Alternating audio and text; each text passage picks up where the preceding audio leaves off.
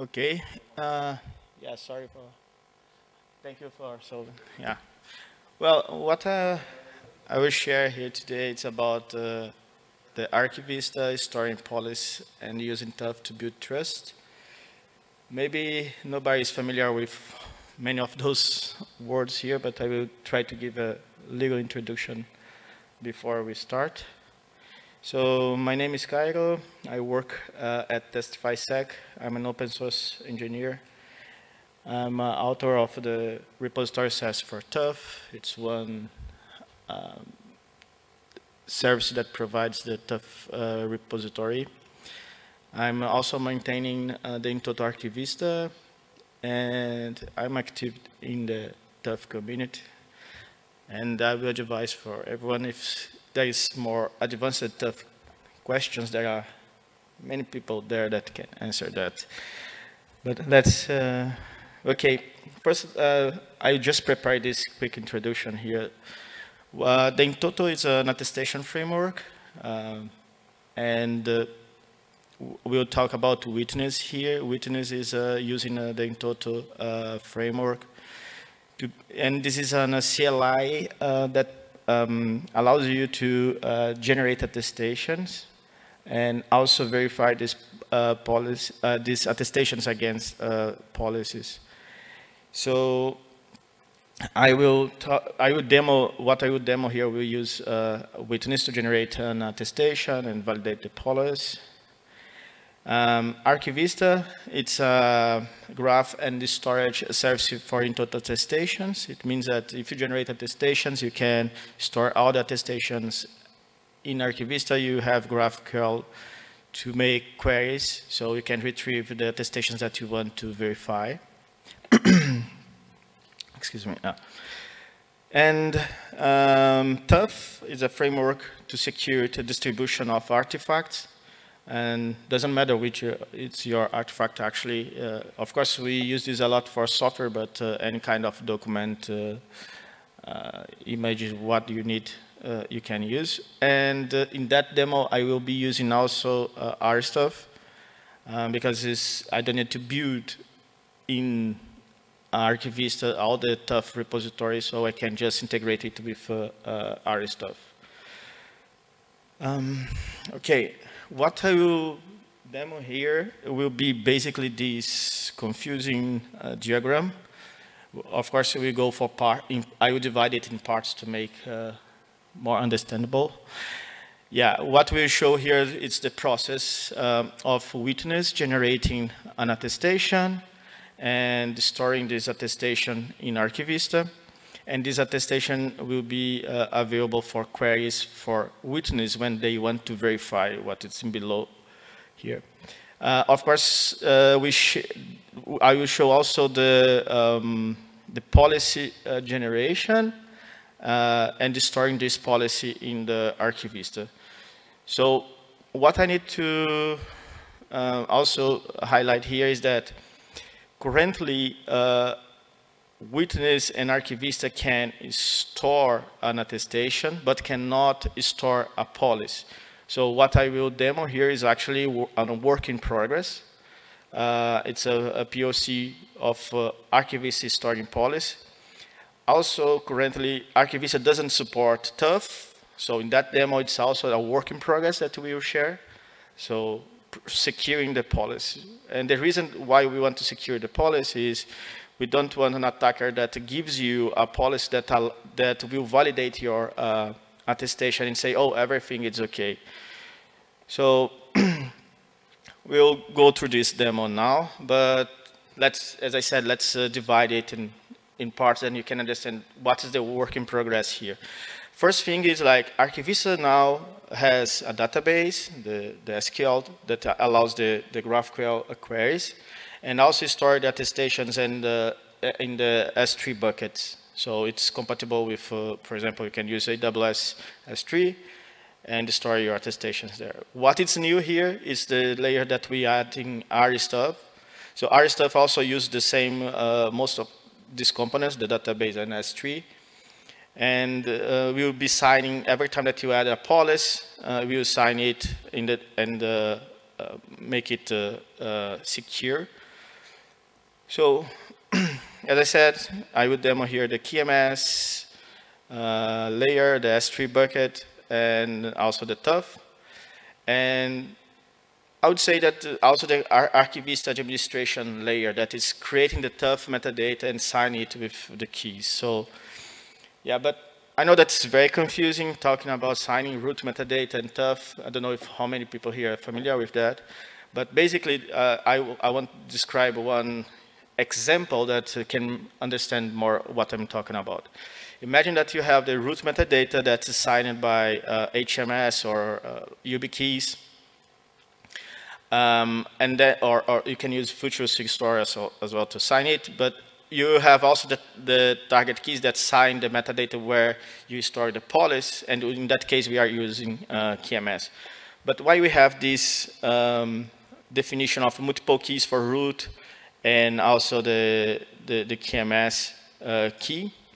Because you have the delegations in TUF metadata that you have multiple TUF metadata and roles, and you have root that delegate to targets where we store the policy in our scenario here.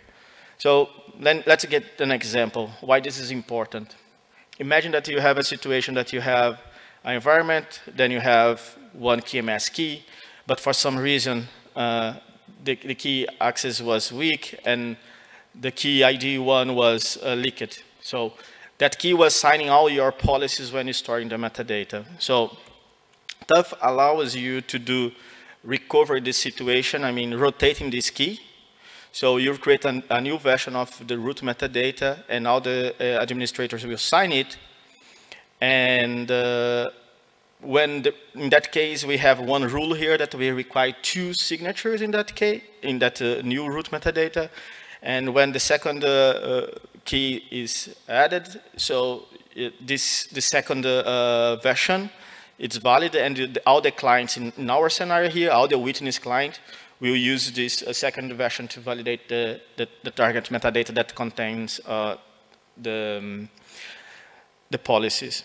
So then the question that most of I receive is like, oh, do we need to redistribute the new version of the root metadata, the version 2? Actually, this is the magic of TUF. You don't need to go to distribute because the first version is can validate the signatures of the second version. So let's go for the demo. Well, the first thing that I want to share is the deployment. Of course, this is my computer, and yeah, this is a development environment, but I want to just make like reference for a real deployment. So we have the SQL database, PostgreSQL. We have a Redis that is used as a message queue for our stuff. And here is one important component. It's that local stack I'm used to simulate the AWS services. So with the local stack, I'm using the KMS servers and also the S3 buckets. So yeah. And we have Archivista that use all these components and also the API. So you see running here, it's my deployment. I want to highlight some parts of this. It's first, yeah, this is my KMS key. So local stack can simulate it very well. And I have also my S3, yeah, my S3 buckets should be someplace here. Yeah, I have the bucket for the TUF metadata and also the Archivista. So what I will share now, it's a process that I mentioned before, signing the root metadata. So basically what I'm doing here is create the ceremony where everybody will give the keys and we can sign it. I need to do this because it's, everything here is running dynamically, so I will be quick. I will not go in details that are not relevant for this demo here, but yeah. So here's where I want to share I want to add the KMS key. In that case, I'm using the ACDSA. The size is okay? Is okay, the size? Oh. All right, so I will use the alias that I added when I create the keys, so I don't need to deal with the IDs.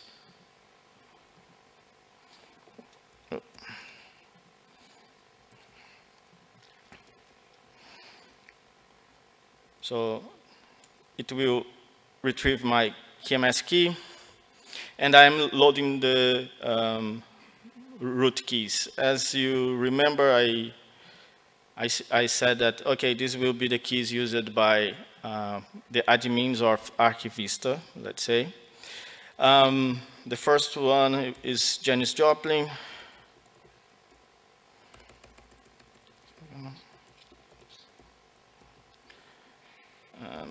And the second one.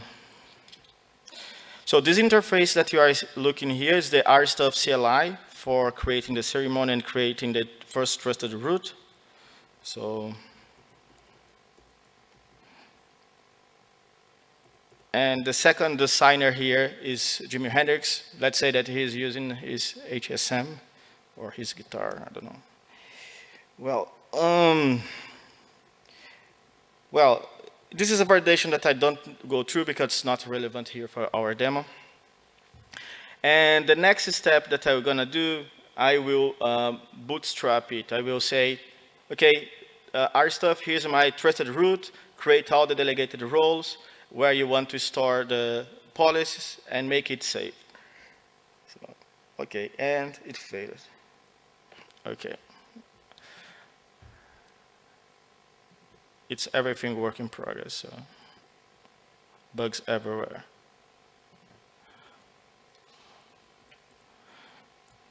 Right.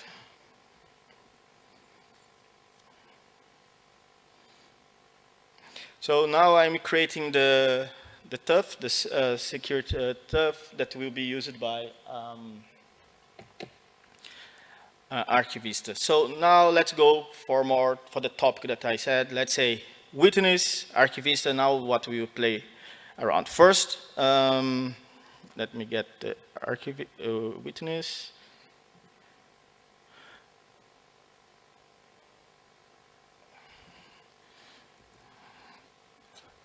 Okay. Yeah, first thing, I will generate an attestation.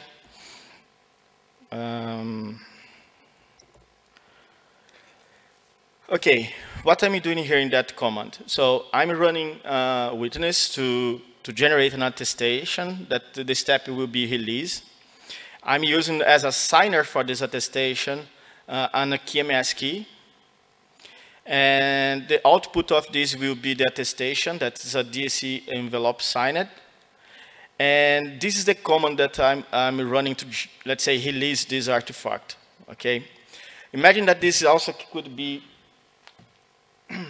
as in your CI/CD, that you are, when you build your Docker image or your container image, or you build your application, is the moment that you are tracking everything, all the steps that are doing in all the parts of this step.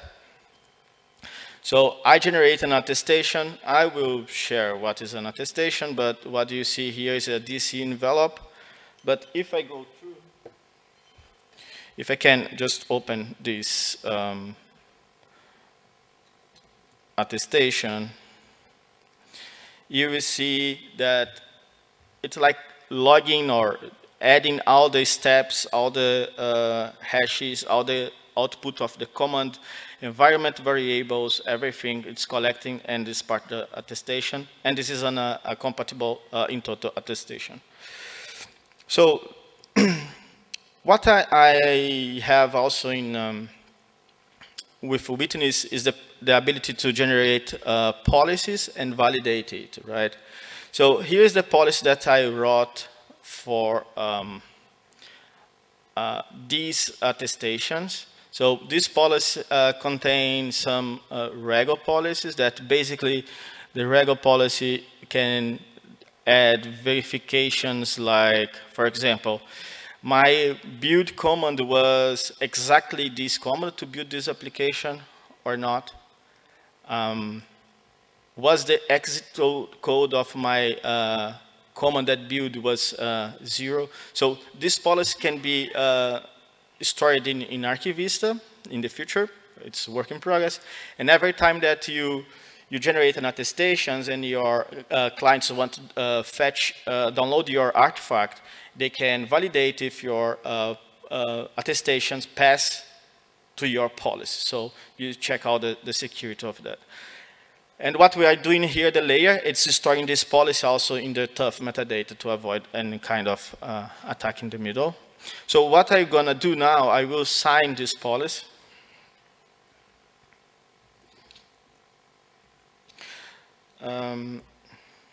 What I'm doing now is saying that I want to sign the policy that I wrote. And I will generate the new signed DSC envelope format. And I'm using the KMS key to sign it. So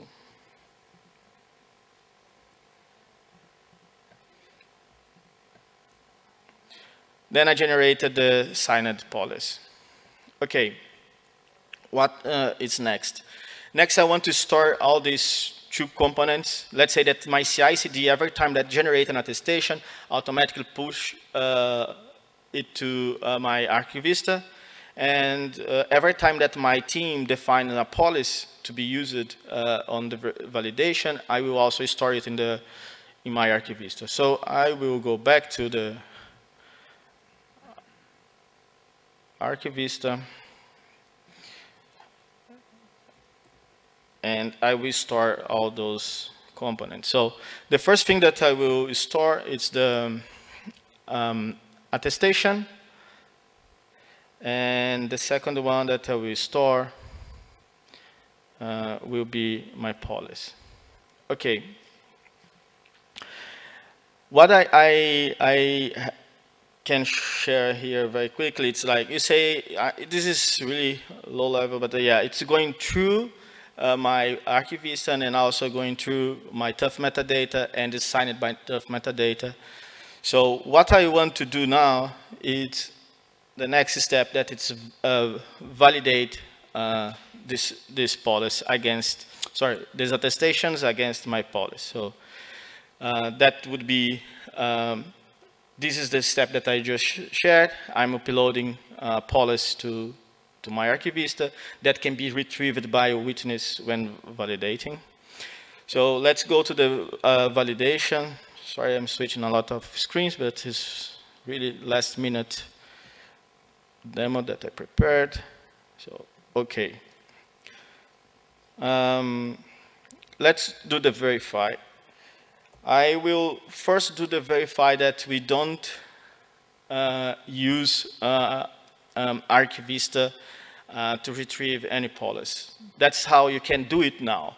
So basically, you pass your policy, you pass your attestation, and the key, the public key that can validate these signatures, and the artifact. So basically, based in the artifact digest, the SHA of the artifact, it can start all the validations and verify. So if I do this, the attestation passed because there is nothing wrong. Everything matched to the policy that I wrote. So, and the second way that I can do this now, it's the demo, the prototype. You see that I'm removing a lot of information and just giving the root.json, that's the trusted root that I signed, and the artifact. What happens here, it will be,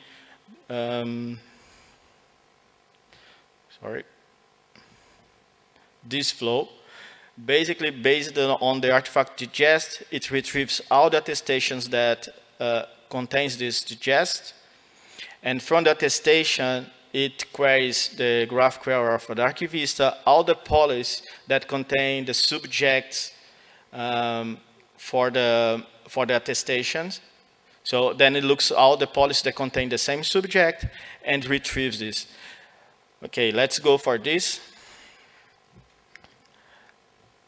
And this will not work in Propose. Yeah, it not will work because right before this presentation here, I run the demo to check if everything was okay, and I changed the root metadata. You saw that I just generate a new root metadata. It shows that nobody can go to the witness and give a invalid root metadata and it will not pass. So I will retrieve the trusted root metadata.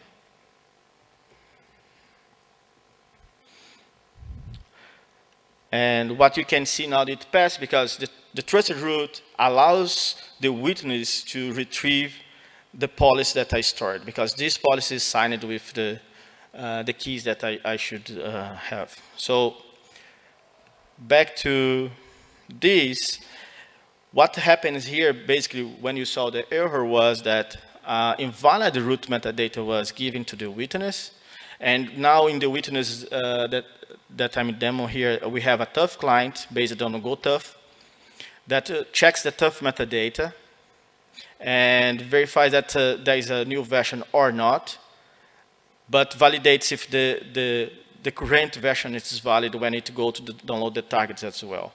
So, and every time that I said that we can rotate the keys that are in the root metadata, always the previous versions can validate the next version. So from the one version, you could go for version 9 without problem. And I'm using the root metadata to store more interesting information here. I go through this now.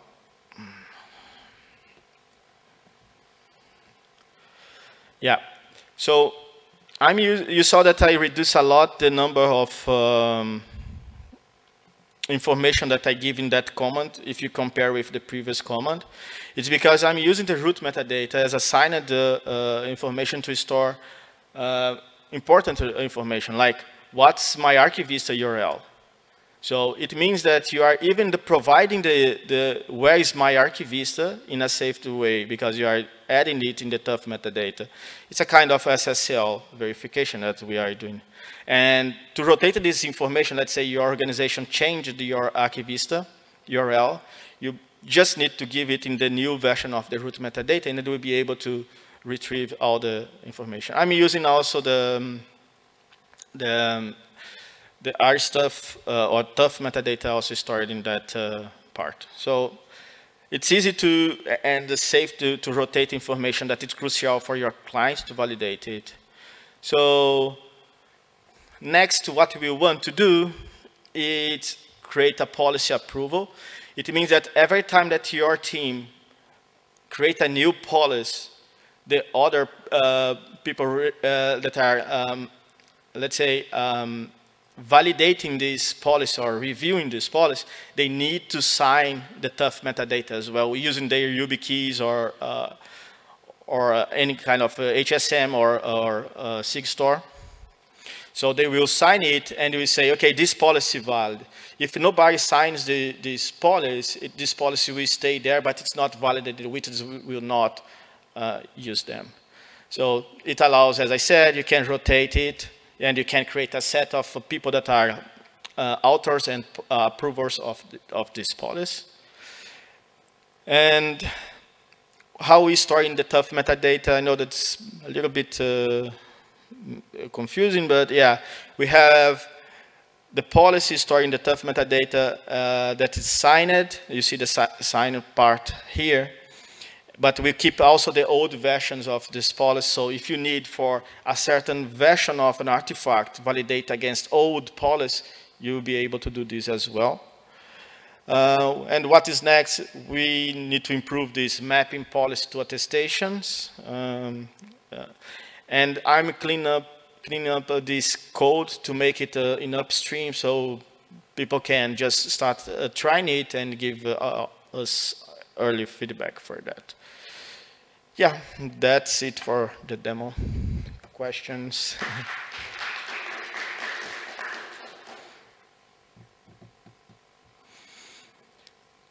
Questions or any point that we want to discuss is welcome.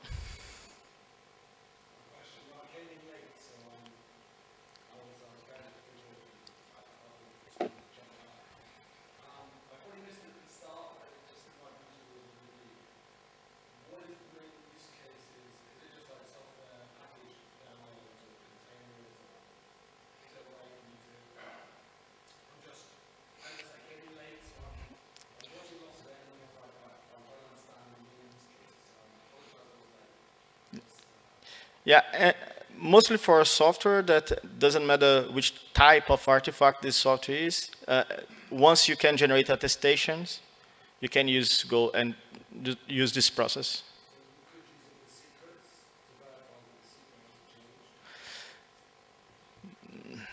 If you can generate an attestation for the secrets generation, yes. Yeah. If you can, yeah, maybe you need to write your custom attestator for this. Yeah.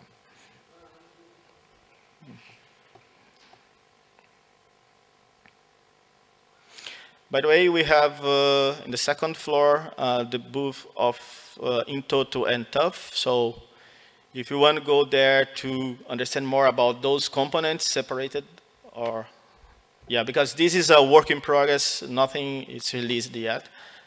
Just want to share with folks here. Yeah.